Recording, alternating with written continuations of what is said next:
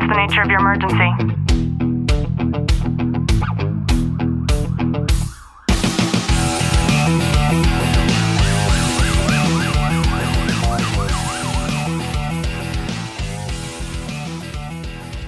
Welcome back to the Tactical Living Podcast. I'm your host, Ashlie Walton, joined by Detective Walton. Clint, how are you? I'm good.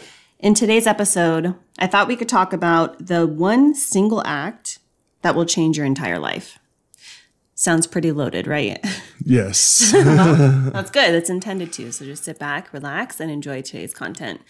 Clint's looking at me with complete curiosity right now, wondering what is about to come out of my mouth. I think that's pretty typical anytime that we press the start button here up in the studio getting ready to record. Yeah, that's how I like it. I like being thrown curveballs. I like to take that approach to things because, it really helps me think on my toes more, and it's not only good for me, I hope it's good listening for you. Well, do you remember back in 2014, and you might not remember that this took place in 2014 because it feels like that was so long ago, especially post-COVID time. But in 2014, there was an admiral by the name of William McRaven, and he gave a commencement speech where he was talking about the importance of making your bed every day. Yes, I do remember that.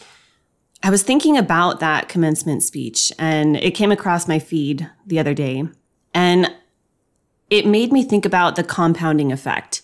And I was thinking about all of the little activities that I incorporate into my day and the importance of micro habits. And I started to put the relation between everything I'm doing financially with my business. And I talked about my business being an engine. There's all these different pieces and parts to this engine. And when we think about the compounding effect and how it relates to our everyday lives and not just the financial component of it, and I started to relate that commencement speech to that very thing, I wanted to know what the root word of compound actually meant. And this is one of my new hobbies, I guess, because we only know the English language at such a minute surface level.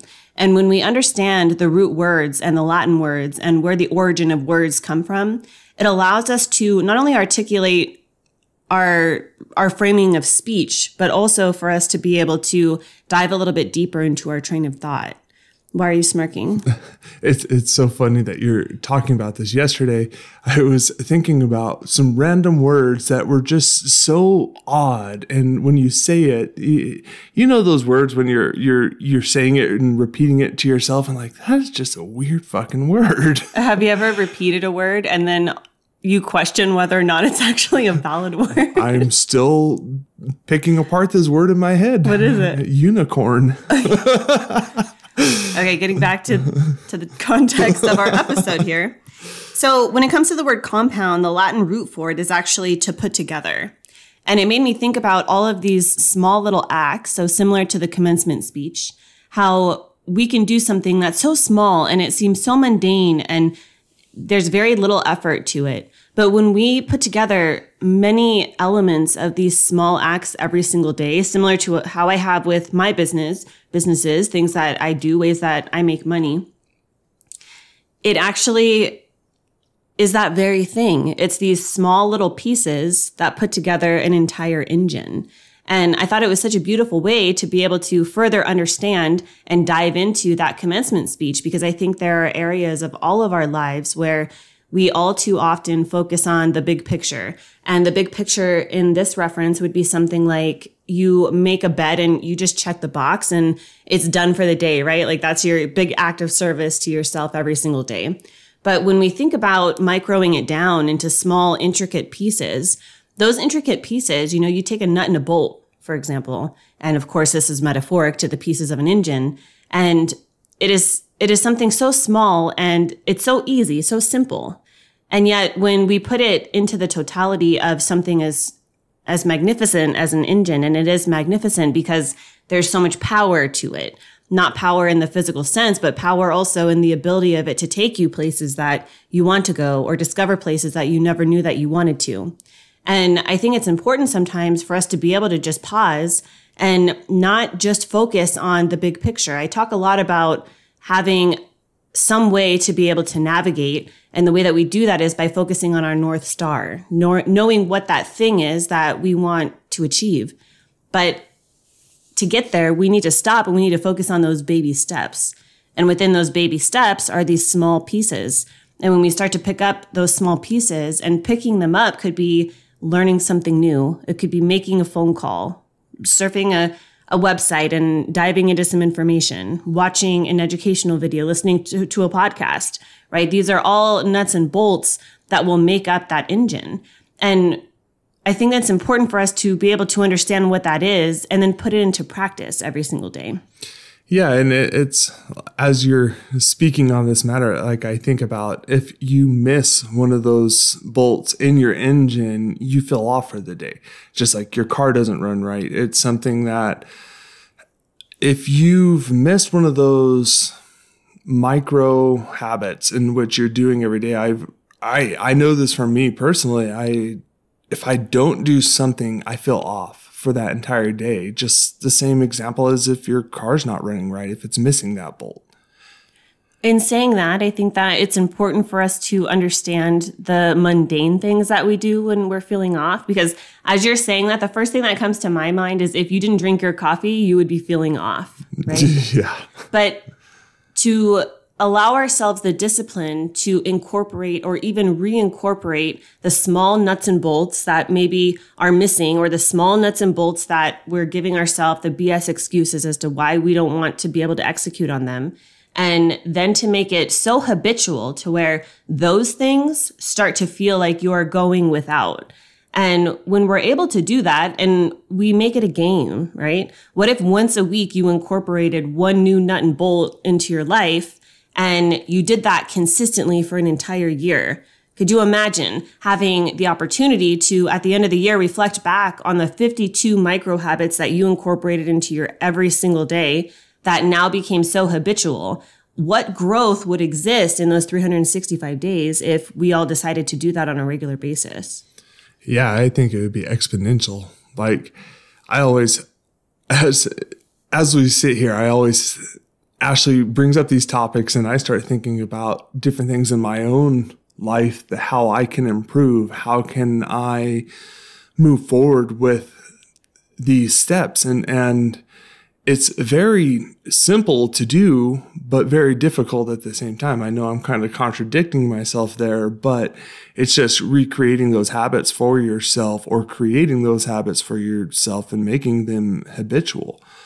I think that compound effect that you're talking about, it moves forward in your everyday life so much more the more you're reaching your goals and how you want to complete them. Yeah, and we can go back and check out the episode that we published on April the 13th, where we talked about the 2 easies, right? And the 2 easies are the thing that is easy to do is also the thing that is easy not to do. And in reference to this commencement speech, it is incredibly easy for us to make our bed, especially if there's 2 of you, right? You wake up in the morning, each grab the sheet and the blanket and pull it up. Like, how hard is that, right? But it's also easy not to do. And all of these micro habits that we're talking about or that we could envision incorporating, especially if we did the practice of doing 1 a week for 52 weeks, and we did that consistently every year, then it's just monumental.